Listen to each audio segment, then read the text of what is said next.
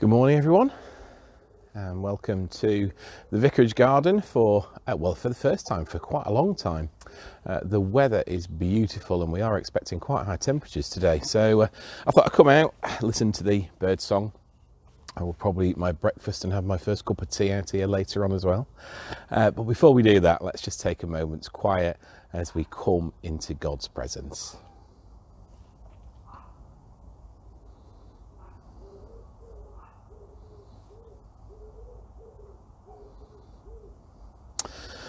O Lord, open our lips, and our mouths shall proclaim your praise.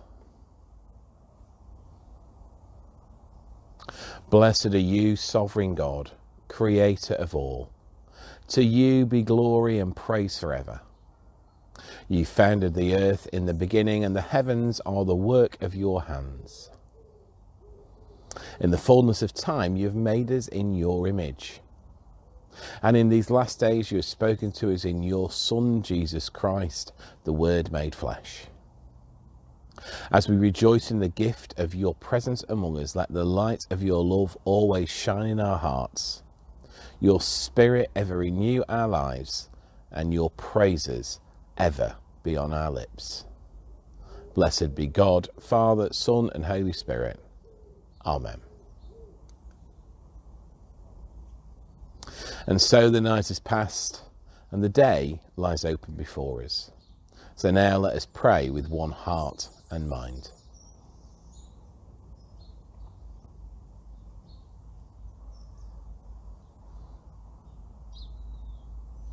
As we rejoice in the gift of this new day, so may the light of your presence, O God, set our hearts on fire with love for you.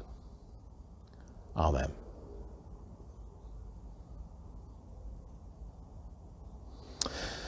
It's difficult saying no sometimes, isn't it? In our heart, we know it's the right thing to do, but we don't want to disappoint people, so we go along and sometimes regret it later.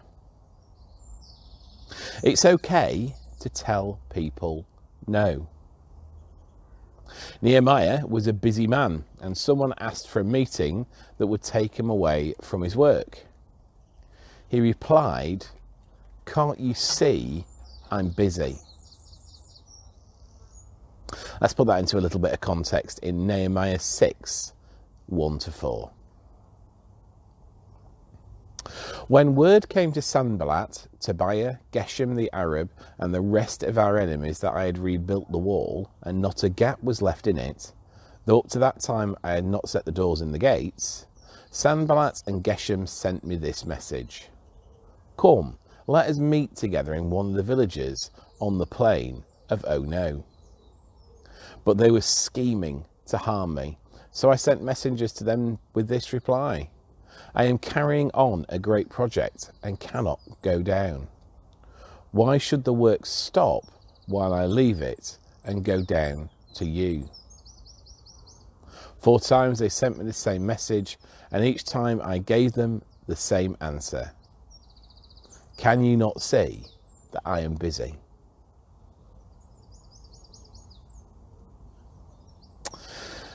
We're on a good old ferret around the Old Testament this week. Ezekiel, we're looking at Judges on Sunday. Today, Nehemiah.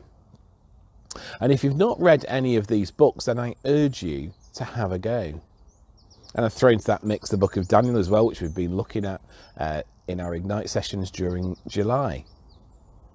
They're not always the easiest to understand, but they tell us a huge amount about the chosen people of Israel, the mistakes that they made, and the patience that God showed them.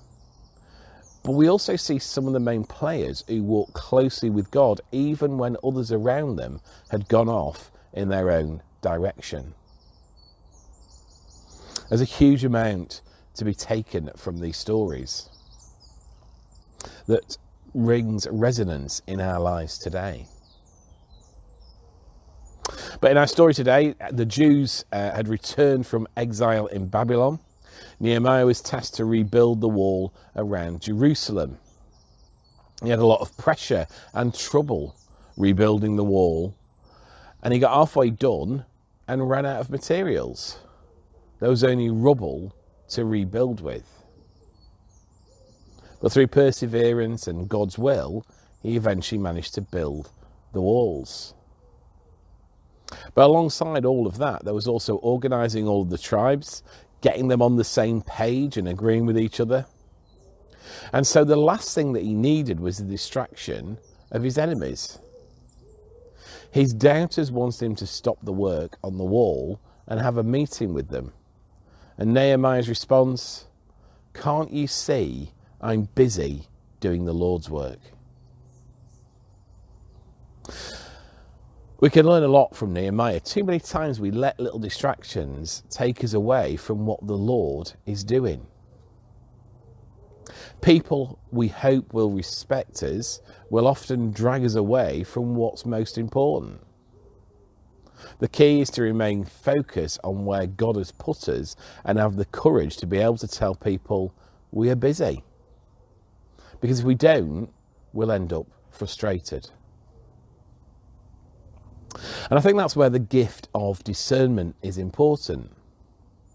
We need to be able to use wisdom and weed out what isn't essential. What may seem necessary for other people ends up being the wrong choice for us. Leaning on the Lord and putting our trust in him will help us to push forward and endure all of those who are against us. It's also easy, I think, and maybe this is just me, but to see the next bright, shiny thing and think, well, maybe we should be doing that. Or behaving like that church over there, or doing what so-and-so down the road is doing.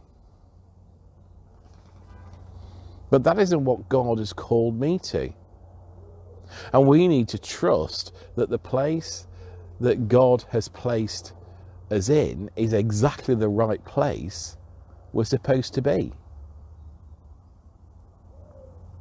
And then there's the other thing, the other trap, I suppose, that churches fall into as well, and something I often frustrate my team with at St. Anne's. We see something legitimate that we think would be good to do. Maybe even God is saying we should pay attention. And that's great. And if we do pay attention and we get on and do it, that's wonderful because we're following God's plan.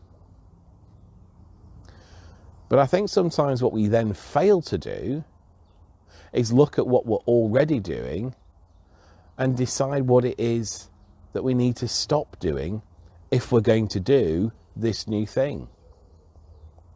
See, if we don't ask that question, that's when we end up spreading ourselves too thin. And what was a good idea, what was a God idea, just becomes another yoke around our necks. It's really important to always ask the question, if I do that, what do I stop? And often, how can I work differently? So this morning I want to encourage you to keep going. Don't get distracted. Even when it's tough and we feel like we're plodding along, when we don't seem to be making any headway at all, don't be distracted by the thing that looks easier or quicker to get to, or maybe even will bring greater reward for you. God has placed on your heart that goal, that thing you've been working towards. Let me encourage you to stick to it and don't get distracted. And when someone asks you for something else, have the confidence to say, can't you see that I'm busy with the Lord's work? Amen. So as we finish this morning, I'm going to finish with a prayer of the day from the Church of England, as I always do, and then you might wish to join me in the words of the Lord's Prayer. Lord of all power and might, the author and giver of all good things, graft in our hearts the love of your name. Increase in us true religion, nourish us with all goodness, and of your great mercy keep us in the same. Help us to remain true in the place that you have put us. to aim for the goal that you have shown us. We ask for your strength through Jesus Christ, your Son, our Lord, is alive and reigns with you in the unity of the Holy Spirit, one God, now and forever. Amen. And so we say together, Our Father in heaven, hallowed be your name. Your kingdom come, your will be done, on earth as in heaven. Give us today our daily bread. Forgive us our sins as we forgive those who sin against us. Lead us not into temptation, but deliver us from evil. For the kingdom, the power and the glory are yours, now and forever. Amen. On Sunday, we'll be having our watch party at 10:30. Do join us for that here on Facebook, and it'll also be available on YouTube. At 9:30, we've got our first socially distanced communion at St Anne's. That's at 9:30. If you'd like to join us, then please do come along to that. And I just encourage you to have a great weekend. Enjoy the sunshine, which we're expecting this weekend, and I hope you have a good weekend with your families. But for now, the Lord bless us and preserve us from all evil and keep us in eternal life. Let us bless the Lord. Thanks be to God. Amen. And just to say that from next week, we'll be doing morning prayers Tuesdays and Thursdays just during August, and then we'll get back to a daily pattern in September.